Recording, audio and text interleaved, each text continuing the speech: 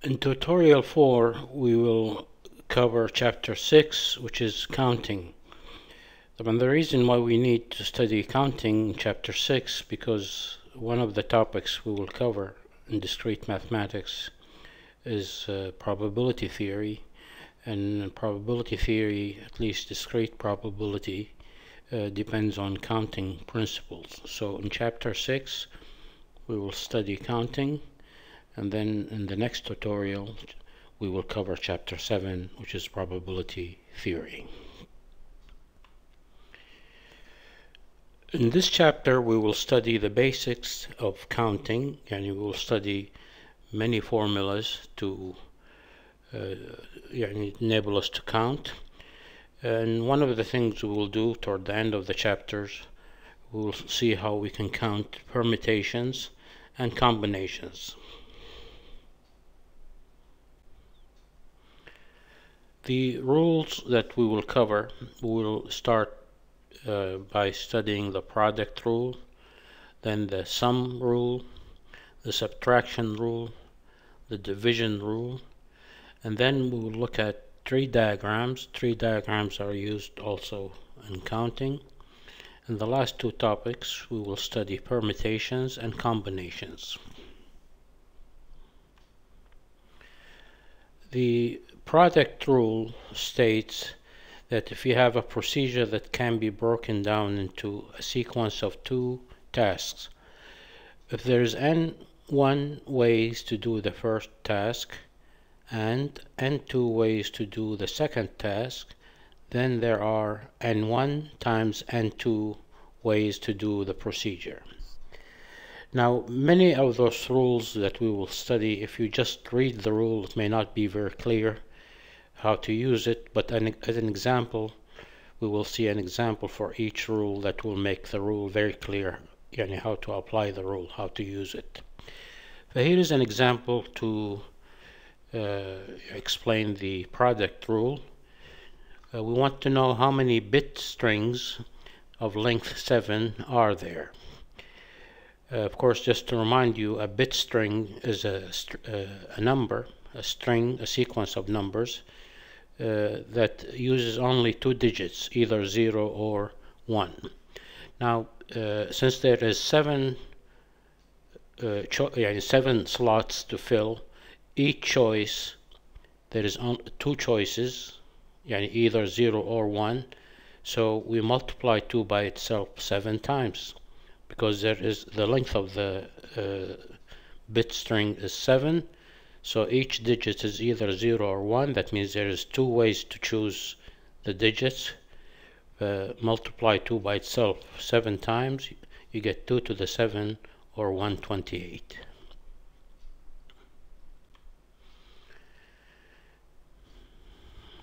The product rule, this is another example of using the product rule. How many different license plates can be made if each plate contains a sequence of 3 uppercase English letters followed by 3 digits? There is 6 slots to fill. The first 3 slots are uppercase English letters. Then the next 3 slots are 3 digits. Here, of course, the first 3 slots are letters, uppercase letters, so there is 26 choice for each of these slots. By the first 3 slots, you multiply 26 times 26 times 26. The next 3 slots are numbers, so the choices are between 0 and 9, and 10 choices. So the next 3 slots are 10 times 10 times 10. The results of multiplying these numbers is 17,576,000 different possible license plates. Again, the reason why we do this, we are applying the product rule. We have 6 slots to fill. The first 3 are letters, so there's 26 choices for each position.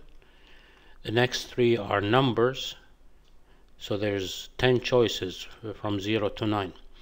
Applying the product rule, multiplying these numbers give us the total number of possible license plates. Next, we want to see how to count functions. First, we would like to count how many functions are there from a set with m elements to a set with n elements. We know the function, just to remind you of the definition of a function represents a choice. For each element in the domain, there must be a unique element in the codomain. There is m elements in the domain, and for each one of these elements there is n choices, because the codomain has n elements. So you multiply n by itself m times, this is applying the product rule, and you multiply n by itself m times, you get n to the m.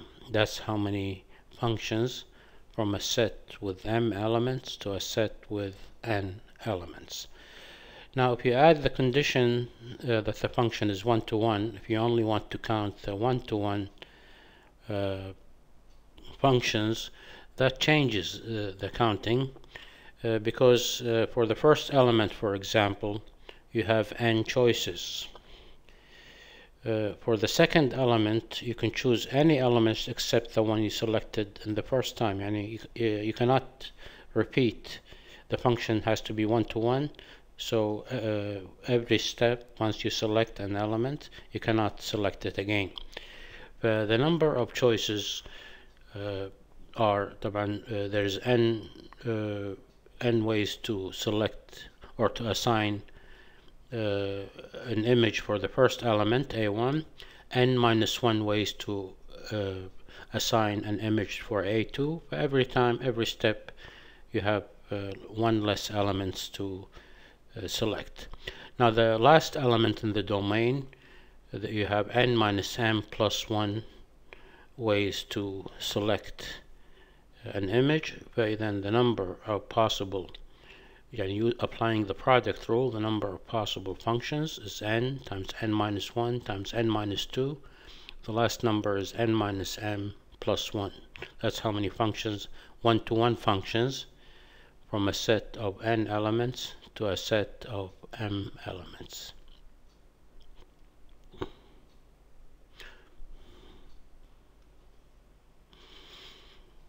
In the next example, we would like to count telephone number.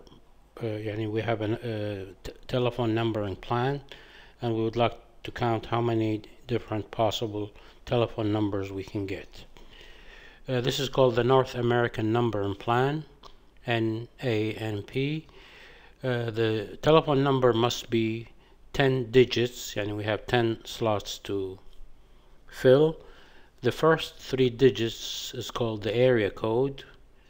The next 3 digits is called the office code, and then the final 4 digits is called station code. So again, the first 3 digits is the area code, the next 3 digits is the office code, the final 4 digits is the station code.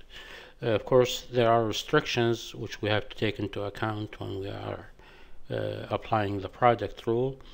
We will let x be the digits from 0 to 9, so x has 10 possible values. N denotes the digits from 2 to 9, so we have 8 possible numbers. And y denote the digits that's either 0 or 1, so you have 2 choices for y. We have 2 different plans. The old plan, which was used in the early 60s, has the format NYX for the area code, NNX for the office code, and XXXX for the station code. The new plan has the format NXX, NXX, and then XXXX. But we want to know how many different telephone numbers are possible under the old plan and also under the new plan. We'll start counting. Let's look at area codes, which is in the format NYX. There's n possible choices. There's 8 possible choices for n, 2 choices for y, and 10 choices for X. Using the product rule, multiply these numbers. There's 160 area codes with the format NYX. For the other format, the NXX, there's 8 choices for N, 10 choices for X. طبعا X is repeated. There's 10 choices for X. This is the third digits. The product here is 800. There's 800 different area codes with the format NXX. Now we want to count the office codes. The format is NNX, so the number of possible office codes under this format is 8 times 8 times 10, or 640 office codes. The station codes in both old and new plans is X times X times X times X, so the possible number of station codes is equal to the product of 10. Multiply 10 by itself 4 times, we get 10,000 station codes. طبعا the format is XXXX. Now we are ready to count the number of telephone numbers in both plans. The old plan, we have طبعا the format is NYX. There was 160 possible choices for the area code, and then NNX, which is the office code. There's 640 possible selections, and then the XXX, there's 10,000 different ways to select that digit. The product, applying the product rule, we have 1,024,000,000 possible telephone numbers under the old plan. Now for the new plan, the format is NXX, NXX, and then XXXX. For the number of possible telephone numbers, on the area code there's 800 choices, which is NXX, times the office code, there's also 800 choices, NXX, times the station code, and there was 10,000 possible selections. For the product here will give us 6,400,000,000 different telephone numbers. Next, we want to see how we can count subsets of a finite set. Yani how many possible subset you can form from a finite set. We will طبعا we saw that rule before. We want to see now how to count using the counting principle. We know if you have a set S, طبعا the cardinality of the set is the number of elements. We write it as we use absolute value bars, but that actually denotes the cardinality of S, or how many elements are in S. We already know that there is 2 raised to the power, which is the cardinality of S, or the number of elements of S. We want to see why this is true, why this formula works. That gives us a number of subsets of the finite set S. We know when the elements of S are listed in arbitrary order, there is a one-to-one correspondence between the subsets of S and the bit string of length, which is equal to the cardinality of S. Now the ith elements in the subset, the bit string has either 1 in the ith position and 0 otherwise. For any elements, any subset, start by listing all the elements of S. Now any subset, you can go through each element of S. Either it is in the set, so use 1, or it is not in the set, so use 0. We already covered an example like that. That's how many for each subset can be represented by a bit string in the way that we just explained. Then the number of subsets of the set S is equal to the number of bit strings that have length equal to the cardinality of S. And therefore, how many bit strings of that length? There is 2 raised to the power equal to the cardinality of S. That's how many bit strings there are of length equal to the cardinality of S, and therefore there's 2 raised to the power which is equal to the cardinality of S. That's how many subsets there is of the set S. Next application of the product rule is we want to count the number of elements in the Cartesian product of sets. We have a sequence of finite sets, A1, A2, up to AM, and we want to know how many elements there are in the Cartesian product, A1 times A2, up to AM. The way we form the Cartesian product is by selecting an element, and the Cartesian product is an M tuple.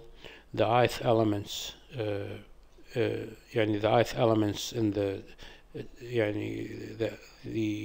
M tuple is in the ith set. By then applying the product rule, the number of elements in the Cartesian product of the sets A1 to AM is equal to, take the cardinality of A1, and how many elements in A1, times the cardinality of A2.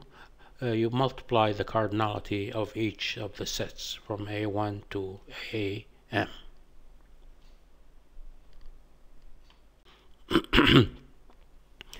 Next, we would like to consider the sum rule. The sum rule states that if a task can be done in either one of n1 ways or in one of n2 ways. And now the 2 different ways must be disjoint, meaning in none of the set of n1 ways is the same as any of the n2 ways. These are 2 disjoint sets. Then there is n1 plus n2 ways to do the task. We will look at an example to how to apply the sum rule. The mathematics department must choose either a student or a faculty member as a representative for a university committee. We want to select one person. He can be either a student or he could be a faculty member. We want to know how many choices are there for this selection. If there is 37 members of the mathematics faculty and 83 mathematics major, and you have 37 teachers, faculty members, and you have 83 mathematics students, and no one is both a faculty member and a student, meaning the set of faculty members is disjoint from the set of students. This, of course, we can apply the sum rule because there is 37 ways to select a faculty member, and there's 83 ways to select a student. So the number of ways you can select a representative is 37 plus 83, which is equal to 120 possible ways to pick a representative. Now, these rules, as it is the case with many of the counting rules, can be expressed in terms of sets. Sometimes the rules are easier to understand if we think of them as rules applying to sets. The sum rule in terms of sets can be stated as follows. The number of elements in the union of 2 sets, the number of elements in A union B, is equal to the number of elements of A plus the number of elements of B. That is, of course, provided that A and B are disjoint sets. They have nothing in common. That rule can be generalized to any finite number of sets. The number of elements in the union of A1 union A2 up to AM is equal to the sum of the number of elements in each set, and the condition here, of course, that if you take any two sets, those two sets would be disjoint. They have nothing in common. Now, if you are trying to count the number of elements in the union of sets, and this condition is not satisfied, meaning some of the sets might have something in common, that takes a different way to count in this case. We will cover it in the next chapter. Now, so far we have two rules, the sum and the product rules. They can be combined in one counting problem. You may apply both rules at the same time. Here is an example. Suppose that statement labels in a programming language, programming language or some programming language uses labels, and there is normally rules for to make labels or to use labels. In this case, we want the label to be either a single letter or a letter followed by a digits. And you have a choice. Your label can be a single letter, or it can be a letter followed by a digits. We want to know how many possible labels we can form. First of all, if you use only a single letter, you have 26 choices. But there is 26 ways to select a label that has a single letter. How many ways can we select a label that has a letter followed by a digits? Well, here you apply the product rule. You have 26 choices for the letter and 10 choices for the digit. But you have 26 times 10 ways to select a label that is a letter followed by a digits. Now we apply the sum rule. We add the number of ways of selecting a label, or the number of labels that have a single letter is 26. The number of labels that have a letter followed by a digits is 26 times 10. The sum should be 286. And then there is 286 labels you can form following the restrictions.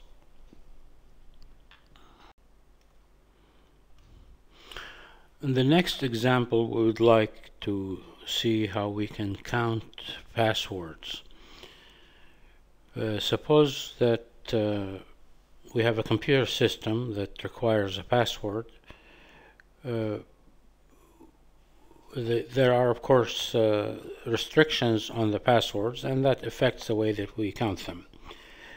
Each password must be 6 to 8 characters long.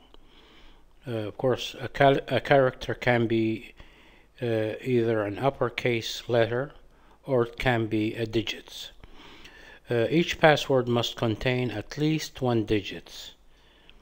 We want to know how many possible passwords are there.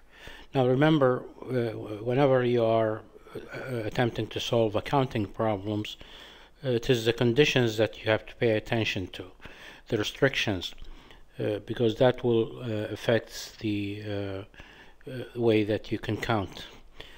Here again, the password must be from 6 to 8 characters long. Each character is either an uppercase letter or it is a digits. The next restriction is that each password must contain at least 1 digits. We want to know how many possible passwords are there. Let's start by denoting, let P be the total number of passwords. Let P6, P7, and P8 be the following. P6 is the number of passwords of length 6, P7 is the number of passwords of length 7, and P8 is the number of passwords of length 8. P, the total number of passwords, is equal to P6 plus P7 plus P8. Yani we want to count P6 and P7 and P8. The sum rule now will, by adding those three numbers, you get the total number of possible passwords. Let's start with P6. P6 now have 6 characters, yani 6 slots to fill. يعني if there is no restriction, طبعا remember one of the restriction there has to be at least 1 digits. If there was no restriction, the number of 6 character passwords is 36 multiplied by itself 6 times, so there will be 36 to the power 6. But remember, we cannot allow passwords that are all letters. طبعا we have to exclude all the passwords that are all letters. And there's how many of these? There's 26 to the power 6. This is the number of passwords that are all letters. But then the total number of passwords that are 6 characters long, and they must have at least 1 digits. There'll be 36 to the power 6 minus 26 to the power 6.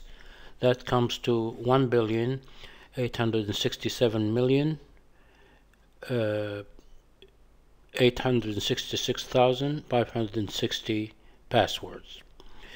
We will count now P7 using similar arguments. These are the passwords of length 7 characters long. We take 36 to the power 7. This is the number of all passwords of length 7 minus the number of passwords that is all numbers, and that will come to 70,332,353,920 passwords. P8 is the number of passwords that are 8 characters long, is counted similarly. It will be 36 to the power 8 minus 26 to the power 8, and we get that very large number. Now we are ready to count all the numbers, all the passwords that applies to, after applying all the conditions that we have. The numbers of password will be P6 plus P7 plus P8, and طبعا we get a very large number, which you can see in the slide.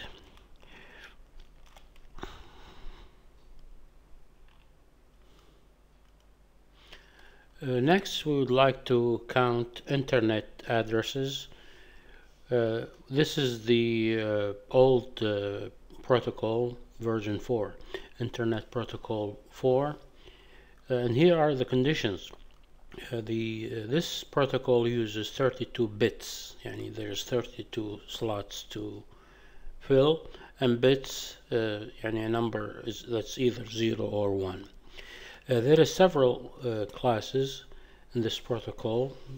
They all share one condition, is that there are 32 bits, there is 32 digits. We would like to count at least some of these classes. This table here shows the conditions for each class. Starting with class A, this is used for the largest network.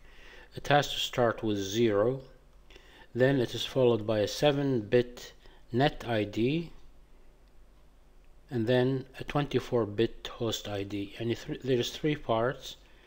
The first part is 0, just 1 digit, which start with 0. Then next you have the net ID.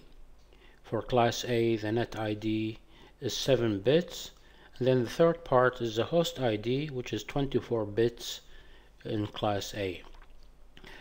Class B, this is used for medium-sized network. It starts with 10, the first 2 digits are 10, followed by a 14-bit net ID, and then 16-bit host ID. Third, for class C, this is used for the smallest network. It starts with the digits 110, then a 21-bit net ID, and then 8-bit host ID. Now, classes D and E, these are not assigned as addresses of the computers on the internet, so we will not be counting them. We will only count classes A, B, and C. طبعا we want to know all possible IDs, يعني internet IDs, يعني net IDs. فهير يعني we apply the sum rule. We will add the 3 different classes to get a set of all possible internet addresses. Now there is still more restrictions. For example, we cannot, for a net ID in class A, you cannot use a net ID that's all ones, and that has to be excluded from class A. Also, another restriction: host IDs consisting of all zeros and host IDs that are consisting of all ones are not available in any networks. And you cannot use a host ID that's all zeros. You cannot use a host IDs that's all ones. And this is not available in any network. Let's see if we can count each class and then add them up to get the total number of internet addresses under version 4 of the Internet Protocol. Next example, we will be counting internet addresses. This is under the protocol IP version 4. We want to see how many possible addresses we can use in this protocol. And we will be applying both the sum and product rule. If X is the number of all possible addresses, طبعا this will be the sum of different classes of addresses. There is 3 classes that we'll be counting. We will count the number of addresses in class A, class B, and class C, and then add them together to get the total number of addresses in this protocol. For class A, we count the number of net IDs and the number of host IDs and multiply the 2 numbers to get the possible addresses in this class. For net ID, a net ID must be 7 digits. The numbers is 2 to the 7, and each digits you can either select 0 or 1. So there's 2 to the 7 net IDs minus 1 because there's a 1 address that we cannot use, which is all ones. Then the number of possible net IDs is 127. For host IDs are 24 digits. The number of host IDs is 2 to the 24 minus 2 because there's 2 restricted addresses or 2 restricted host IDs. You cannot use a host ID that's all ones or a host ID that's all zeros. Then the total number will be 16,777,214. The number of addresses in class A is a product of these 2 numbers. You should get 2,130,706,178 different addresses in class A. For class B, the number of net IDs, there is 14 digits for a net ID. So the number of net IDs is 2 to the 14, which is 16,384 net ID. For host IDs, you have 16 digits with 2 host IDs that are not allowed. But the number of host IDs is equal to 2 to the 16 minus 2. And that will give us 16,534 host ID. The number of addresses available in class B is the product of the number of net IDs with the number of host IDs. You should get 1,073,600,000 709,056 different addresses in Class B. For Class C, the number of IDs, since the net ID in Class C is 16 digits, number of net IDs is 2 to the 21, which is 2,097,152 net ID. The number of host IDs, remember there's 8 digits in a host ID in Class C, minus the 2 restricted host IDs, so we have 2 to the 8 minus 2, or 254 host ID in Class C. The number of addresses is a product of the number of net IDs with the number of host IDs. We should get 532,676,608 different addresses in Class C.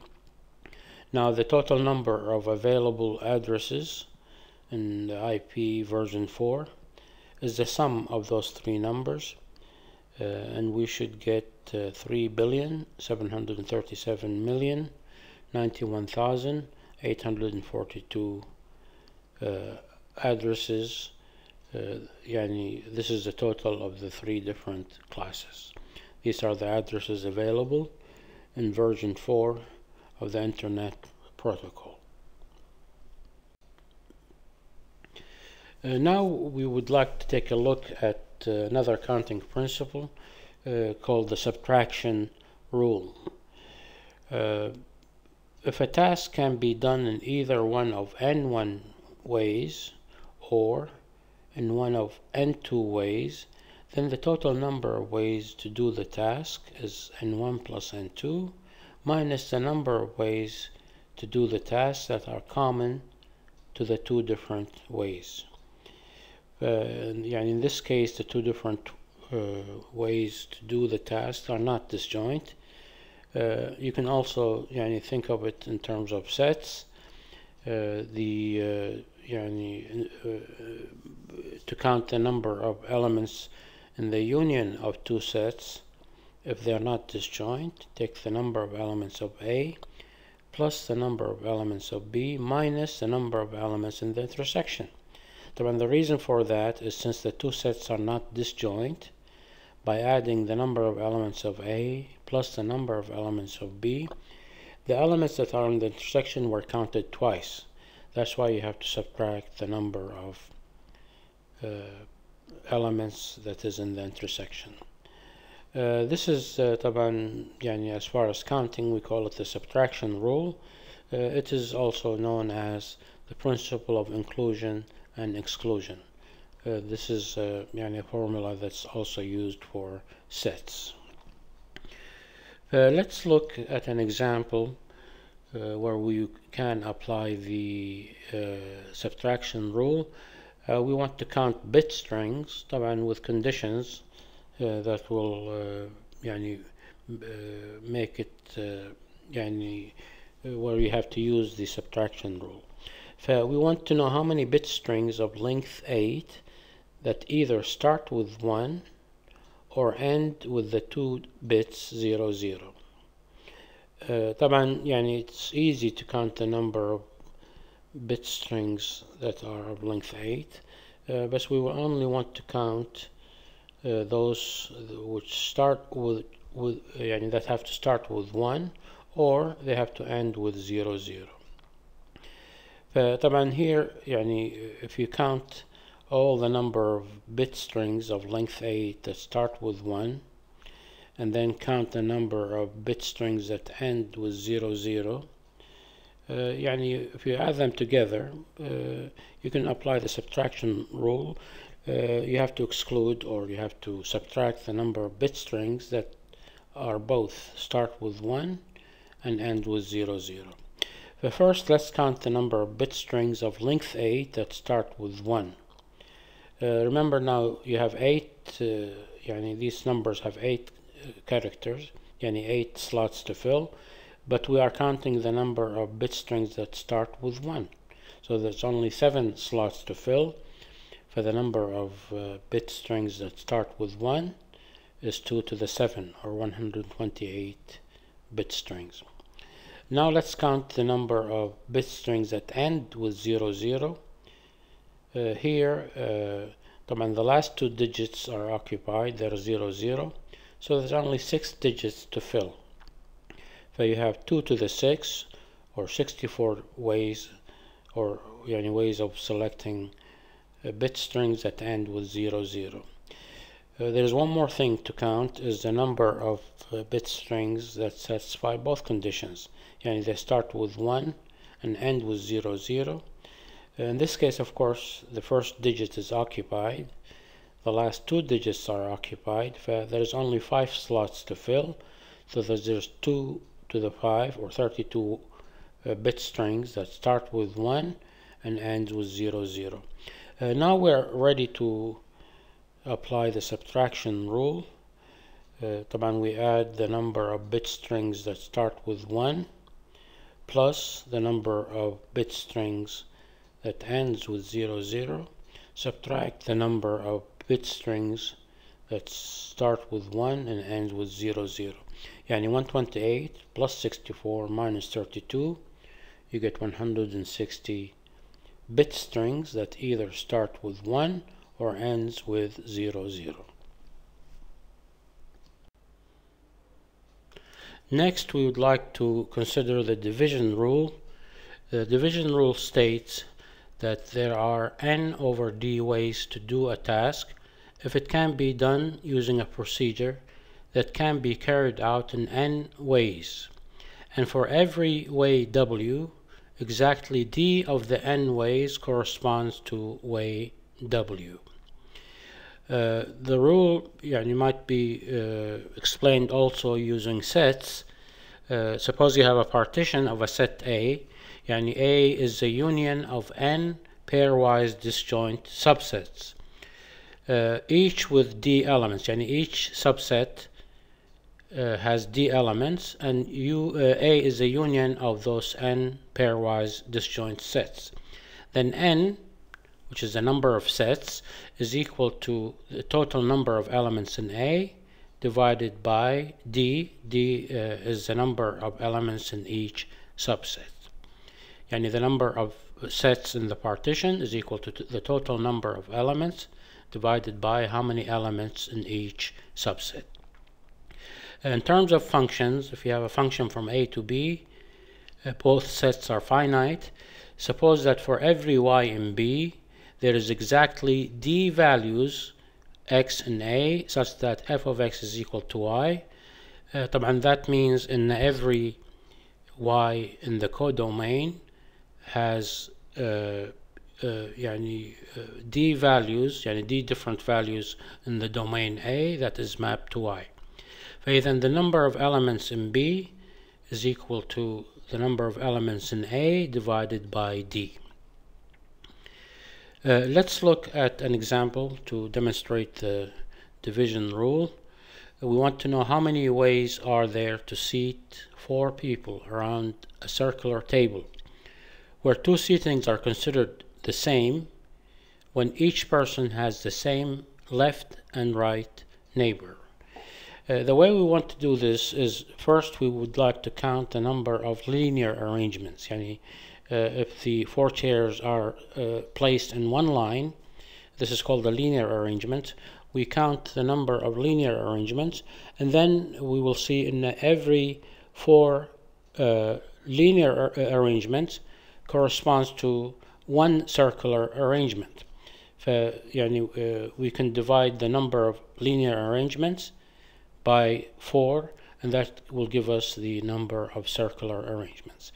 Now, for linear arrangements, just think of the chairs in one line and numbered from 1 to 4.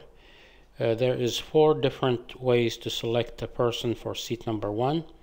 There's 3 different people to choose for seat number 2, 2 people for seat number 3, and 1 person for seat number 4. The number of linear arrangement by the product rule is equal to 4 times 3 times 2 times 1 is equal to 24. Now every 4 linear arrangements corresponds to 1 circular arrangement, because 2 linear arrangements will be considered the same because when you form them in a linear or in a circular arrangement, two arrangements will be the same if you have the same left and right neighbor. Okay, then the number of circular arrangements is equal to the total number of linear arrangement, which is 24, divided by 4. We have 6 different seating arrangements. Next, we would like to consider tree diagrams and how they can be used to solve counting problems. There are many actually counting problems you can solve using tree diagrams. طبعا a tree is just a graph. Those dots are called vertices, and each edge, an edge is a branch that connects two vertices. And what you want to do is draw a branch for each possible choice, and then you can actually count by counting those lowest vertices are called leaves. By counting the leaves, that will give you the number of possible choices. Let's demonstrate that using a counting problem. Here we have a t-shirt, a store that stock t-shirts that come in 5 different sizes: small, medium, large, X large, and XX large. Each size come in different colors. طبعا we have small, medium, and large come in 4 different colors: white, red, green, and black. The size X large come only in 2 colors, 3 colors: red, green, and black. And the size XX large come in only in 2 colors, green and black. How do we draw a tree and then count the number? What we want to know is how many, the minimum number of t-shirts that the store must keep, so that they have one of each size and each color available. To do this, starting from the root, we will draw 5 branches. Start أول شيء by drawing 5 vertices representing the different sizes. You have a vertex for small, medium, large, X large, and XX large, and طبعا draw branches from the root to each of these vertices representing the different sizes. Now each size come in different colors. For each size, draw the branches for each available color for that size. مثلا for small, for medium, for large, they all come in 4 colors: white, red, green, and black. Draw a branch for each available color for each size. You have 4 for small, 4 for medium, 4 for large. For X large, you want to draw 3 branches. These are the available colors: red, green, and black. And for the final vertex XX large, you draw 2 branches representing green and black. And now to count the minimum number of t-shirts that the store must keep, so that they have one of each size and color available, count the leaves, count the vertices. The lowest vertices are called the leaves. Count these, and that will give you the minimum number of t-shirts that we need. If you count these leaves, there is 17 different leaves. So then we have 17 different, we need 17 different t-shirts, so that we have every size is available and every color is available. Next, we would like to consider a formula for the number of permutation. A permutation is an arrangement. So if you have a set that has n distinct elements, n is a positive integer, and r is an integer greater than or equal to 1 and less than n. The number of arrangements or permutations, we are arranging r objects out of the n objects. if you think about it, you have R slots to fill. For the first slot, you have n choices because your set has n objects, and you are arranging R objects. For the first slot has n possibilities to choose from. The second slot has n-1 choices. The third slot is n-2. The final slot, the rth slot, you have n-r plus 1 objects to select from. This formula, PNR, simply is the number of R permutations out of the n objects. It's equal to n times n-1 times n-2. The last number you multiply is n-r plus 1. These are called R permutations out of a set with n distinct element. The special case is Pn0. طبعا you are arranging 0 elements out of the n elements. There is only one way to order 0 elements. Another way to write the same formula for the number of R permutations, P of n R, is equal to n factorial divided by n minus r factorial. This is one way to calculate the number of R permutations out of a set that has n distinct objects. Let's see an example to apply the formula. We want to know how many ways are there to select a first prize winner, a second prize winner, and a third prize winner from 100 different people who have entered the contest. But here you are actually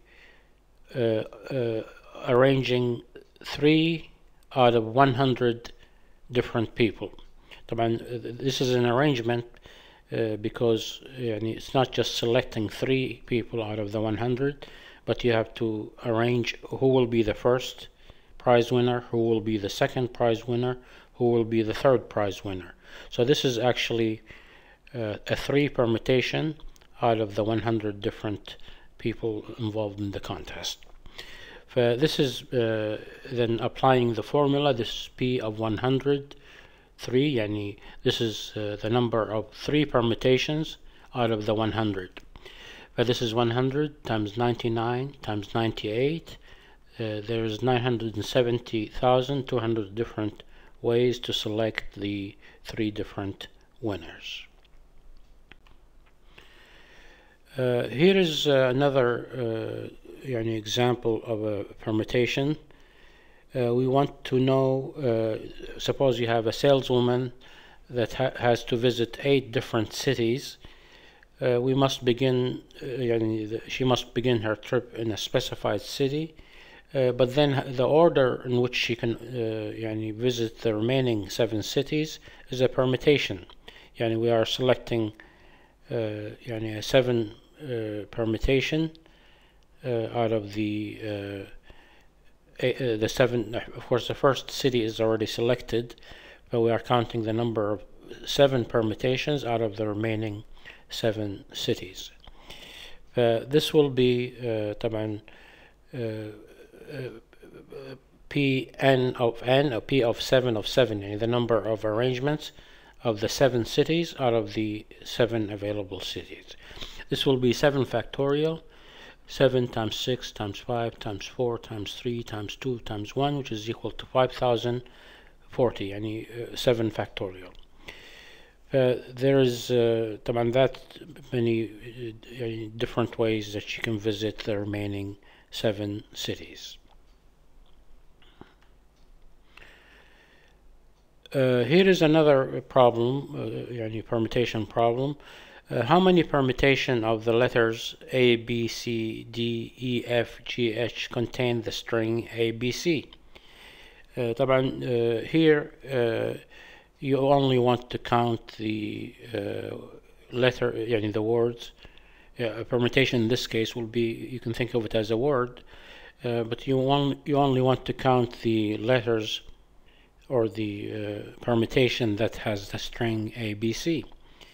One way to do this is to solve this problem by counting the permutation. And you think of ABC as one object, so this is actually an arrangement or a permutation of the 6 objects. The first one is ABC, then D, E, F, G, and H. So this is a number of permutations of 6 objects. This is 6 factorial, or 720.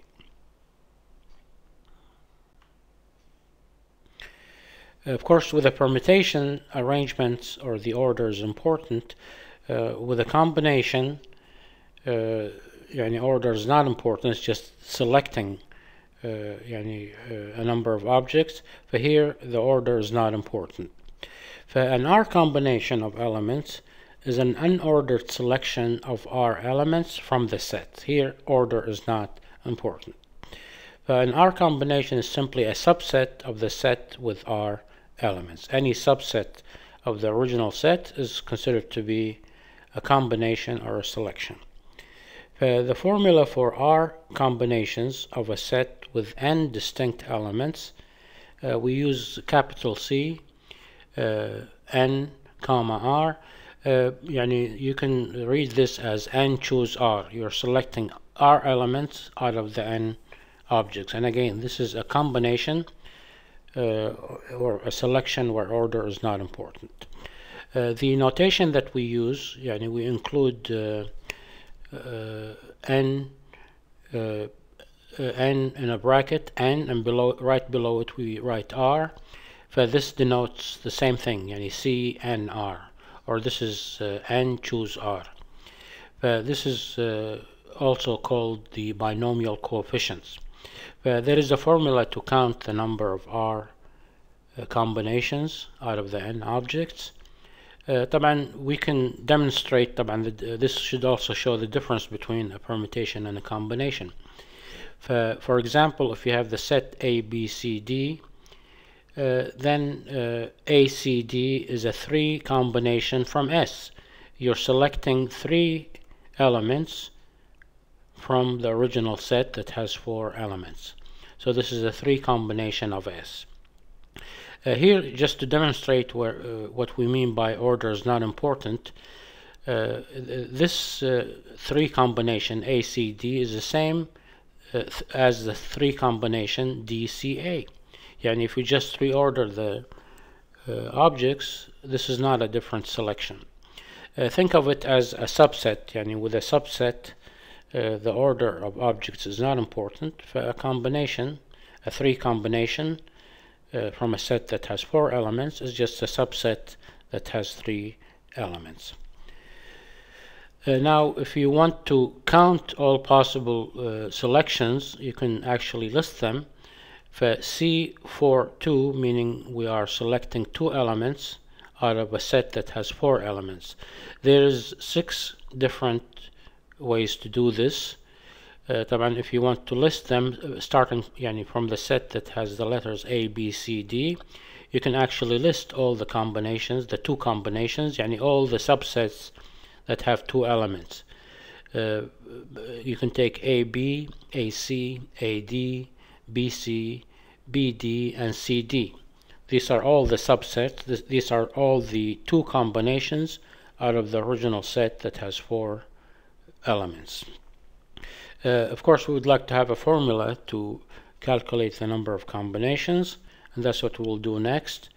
The formula to count the number of R combinations out of a set with n elements. R is less than or equal to n, greater than or equal to 0. CNR, the number of R combinations of a set that has n element, is equal to n factorial divided by n minus R factorial times R factorial. We will see an example of using or counting combinations. The example here, how many poker hands of 5 cards can be dealt from a standard deck of 52 cards? We have the regular deck has 52 cards. For how many ways can we select 5 cards out of the 52 cards?